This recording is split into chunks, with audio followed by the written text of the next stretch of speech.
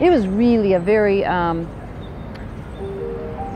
of a family. I knew everybody in the business school, and I felt really comfortable and really at home in this building. Okay, this looks nothing like what I remember. Oh yeah, I had class in here. I mean, this looks like a typical classroom.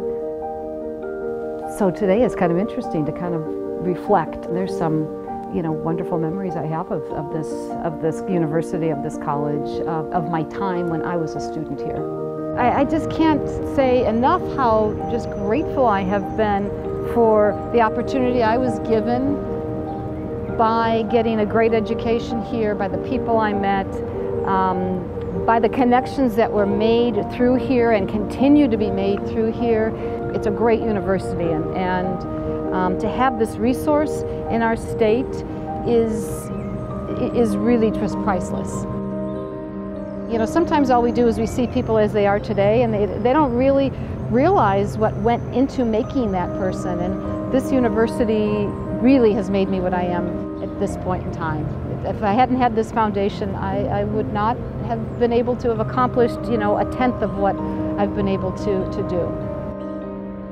It was important for me to give back to the business school because that's really where I got my start at ASU. I have incredibly fond memories of the business school, of professors that cared deeply about making sure that we were really prepared to go out into the community. And so in order to do that, it made sense for us to put it in the form of a bequest because it doesn't impact our current cash flow, and we will actually be able to give quite a bit more. I would be so thrilled if it could continue to grow and develop. Is really thinking about the kind of quality that we can have, outcomes where students can graduate from WP Carey and have outstanding jobs, that they can build futures, that they can build businesses, that they can build lives with their families, and accomplish all the dreams and goals that they have as a result of the foundation they get at the WP Carey School. I just really want to make sure that that can continue to happen for now and long into the future.